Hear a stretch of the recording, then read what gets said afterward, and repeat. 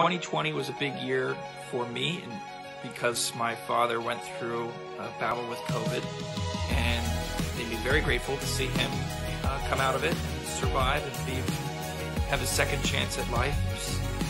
This was a year of miracles, and the whole community came together, and that was a beautiful thing to witness. So 2020 was a challenging and difficult year, but it was also a year of many blessings. 2020 has made me more grateful in that instead of focusing on the things we do, we focus more on the people we're with and the people we're not with.